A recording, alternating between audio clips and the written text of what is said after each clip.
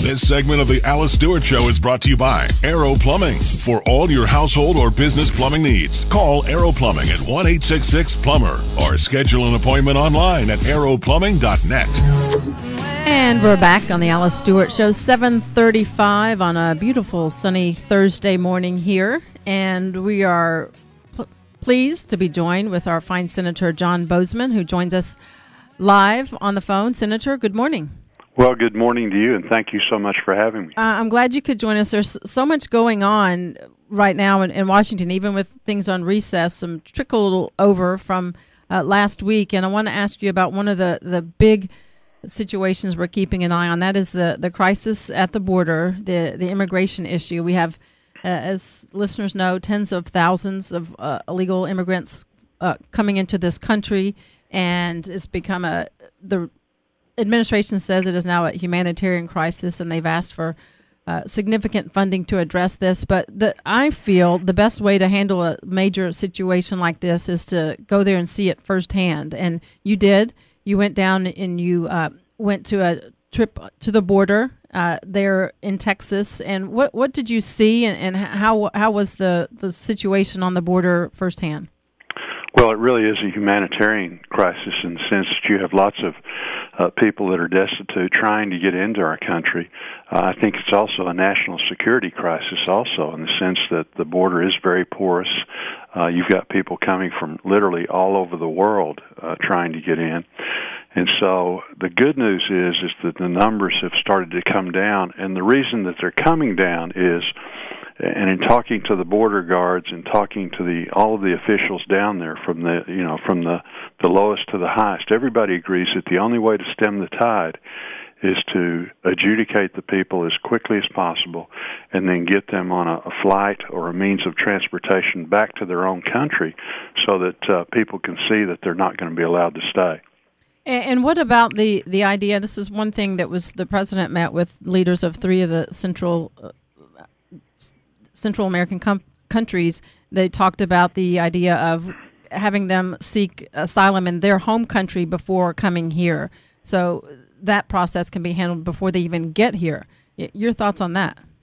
Well, I think you could do that. And truly, if you did it in a legitimate way, following the law and things, there's really not that many people that qualify. So that would be a method of doing it. I don't think, though, that he would shut off the other.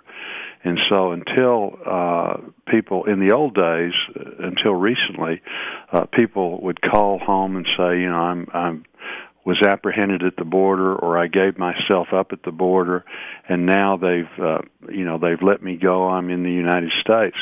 Now they're calling home saying, I'm in a detention center and going to remain in a detention center.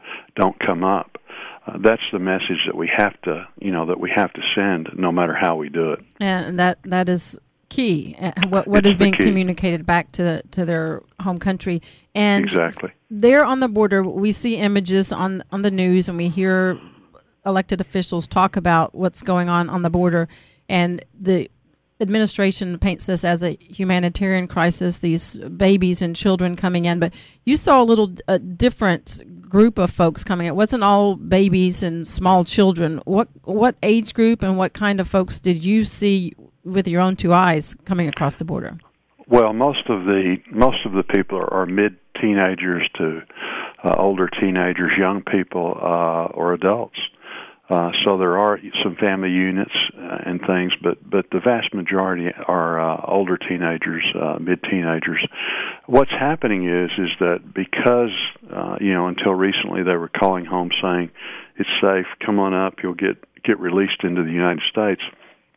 The coyotes, most of the people that we saw had paid anywhere from $4,000 to $20,000 to have these people transport them up.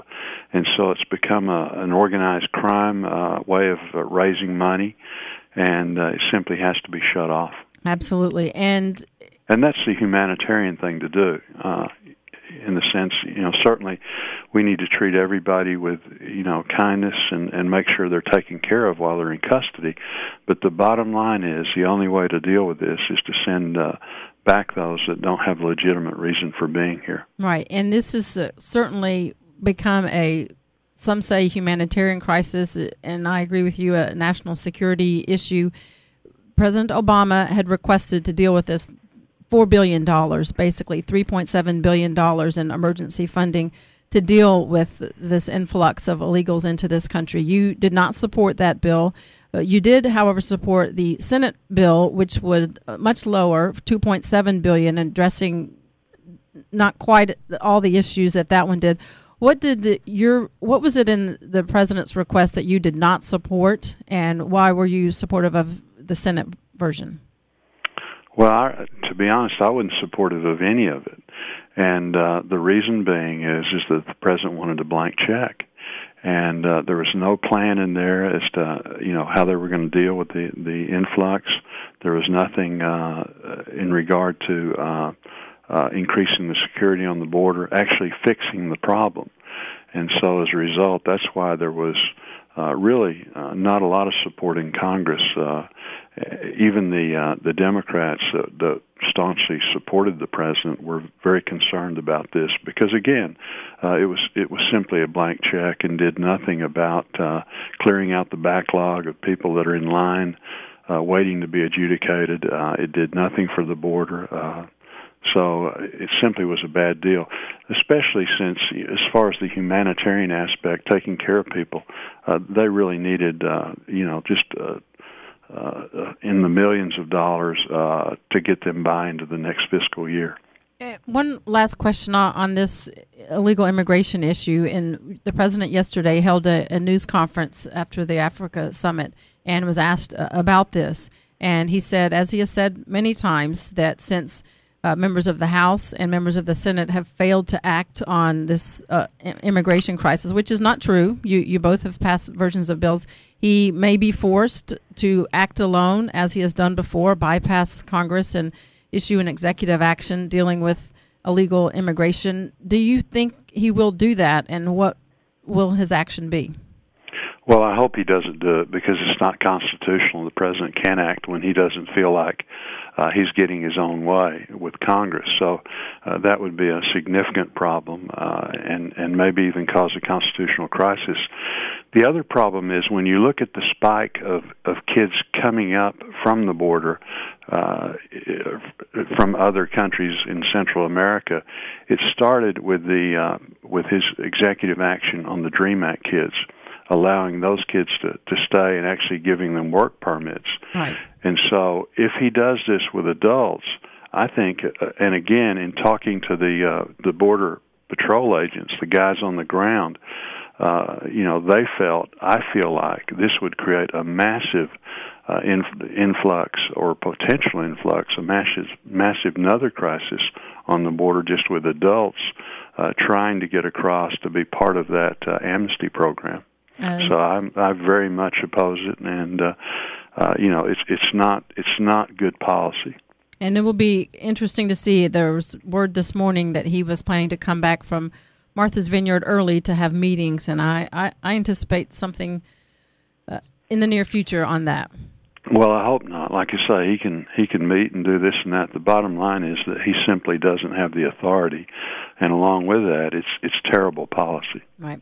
All right, we will take a quick break, and we'll come back and discuss other big, important topics that you're still dealing with while you're on recess. Join with Senator John Boozman. We'll be back with more on the Alice Stewart Show. This segment of the program brought to you by Arrow Plumbing. For all of your household or business plumbing needs, call Arrow Plumbing, 1-866-PLUMBER, or schedule an appointment online at arrowplumbing.net.